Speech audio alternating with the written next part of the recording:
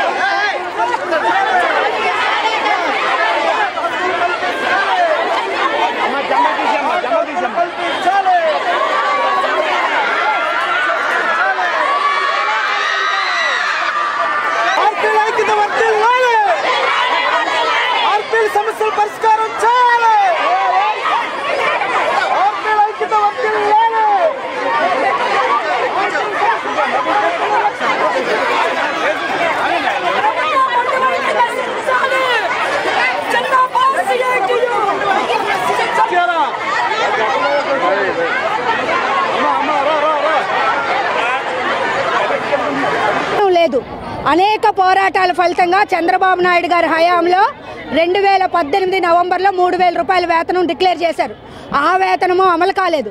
జగనన్న పాదయాత్రలో వచ్చినప్పుడు అనేక నగరాల్లో, పట్టణాల్లో జగనన్న కాగితం ఇచ్చాం. మాకు ఉద్యోగ భద్రత కల్పించాలి, మాకు వేతనాలు పెంచాలి అని చెప్పి జగనన్న స్పష్టంగా హామీ ఇచ్చారు. 10,000 రూపాయలు మీ వేతనం చేస్తాం, మీలో ఏ ఒక్కరిని ఉద్యోగాల నుండి తొలగించమని హామీ ఇచ్చారు. వేతనం జీవో కూడా ఇచ్చారు 2019 నవంబర్లో. జీవో అమలు కాలేదు, కానీ మా ఉద్యోగాలు మాత్రం పూర్తిగా ఊడిపోతాయి. ఇప్పుడు పనిచేస్తున్న ఏ ఒక్క ఆర్పీ భవిష్యత్తులో ఆర్పీగా కొనసాగదు. 40 సంవత్సరాలు దాటితే ఆర్పీగా తీసేస్తారట. అలాగే 3 సంవత్సరాల కాల పరిమితికి మించి ఏ ఆర్పీ పని చేయకూడదట. కనీస విద్యార్హత 10వ తరగతిగా ఉండాలి. ఈ 3 నిబంధనలు కానీ అమలు చేసినట్లయితే ఏ ఒక్క ఆర్పీ కూడా ఆర్పీగా ఉండదు. మొత్తం అందరి ఉద్యోగాలు పోతాయి. ఇదా జగనన్న నువ్వు మాకు చేయబోతుంది అని ప్రశ్నించడం కోసం ఇక్కడికి వచ్చాము.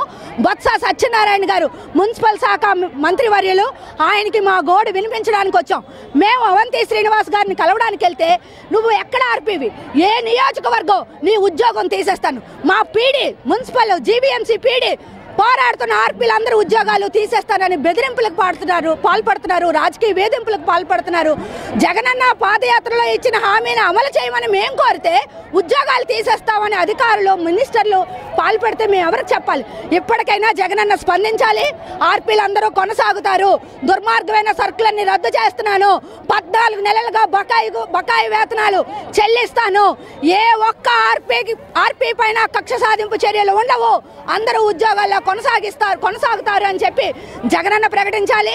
బొత్స సత్యనారాయణ గారు ప్రకటించాలి. బొత్స సత్యనారాయణ గారు ఇక్కడికి వచ్చే వరకు మేము ఇక్కడ నుంచి కదలమని చెప్పి హెచ్చరిస్తున్నాం.